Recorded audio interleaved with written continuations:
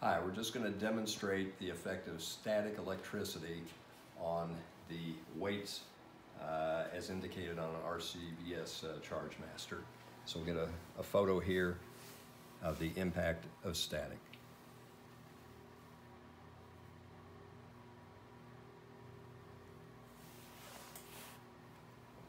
So explain what just happened.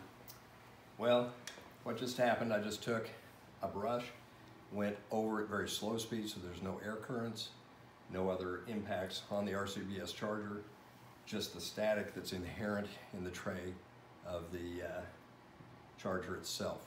Probably a solution to that might be one of the aluminum pans. So what did you see to make you realize that happened?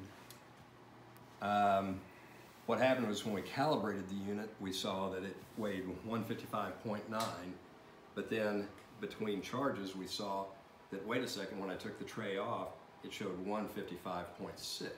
So there was a difference there. So I thought, well, let me just see if I can use a Swiffer, which we haven't used yet, to take away some static. But in the meantime, I just said, let me take something metal and put it across the plate there. And sure enough, just a little bit of metal in the brush evidently is enough to impact the static field on the unit there.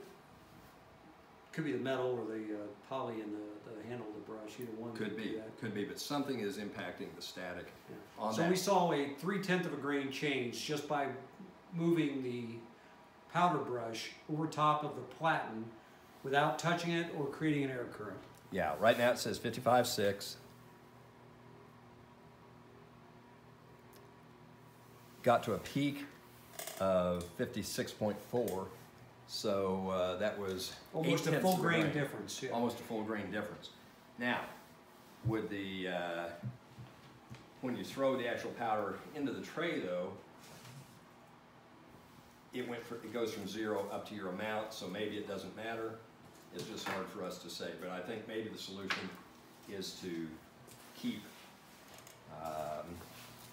is to put an aluminum pan on there and to occasionally get the static off the unit. Yep, 56.4. It did the same thing with a different brush. Okay. Again, slowly, so there are no air currents. Yep.